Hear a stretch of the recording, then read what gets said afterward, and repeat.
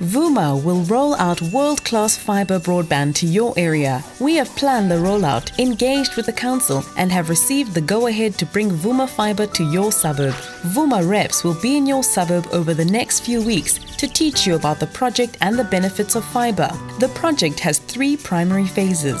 The first phase involves construction. Vuma will use existing electricity poles to string the aerial fibre overhead, but additional poles may be planted to ensure each home receives a fibre line. The second phase is reinstatement. Vumatel is committed to reinstating the sidewalks to their former glory once all civil work is complete. The third phase involves fibre work. Once the fibre has been strung overhead, it will be configured and tested and your suburb will be declared fibre ready.